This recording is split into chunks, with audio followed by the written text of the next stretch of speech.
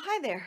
Some of you may know that my antique booth burned down, and I wasn't going to go back. One of the reasons was because I don't have any shelves anymore, and I was like, I don't know if I want to deal with getting a bunch of shelving and then, just doing it again.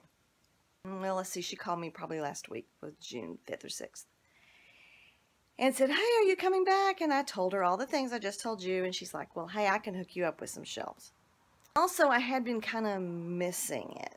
Missing the friendships and the seeing people and all that stuff. So I said, okay, well, let me come look at the spaces and see, I'll think about it, see if I want to come back. So, long story short, I'm going back to the antique mall. So, my first order of business is to look and see what I have. So, I came up to my attic. And I was kind of surprised at all the stuff I have that I could use for display. I guess I'm going back into the antique mall. It's hot up here. We're in the middle of July. I don't know why I'm doing this in July.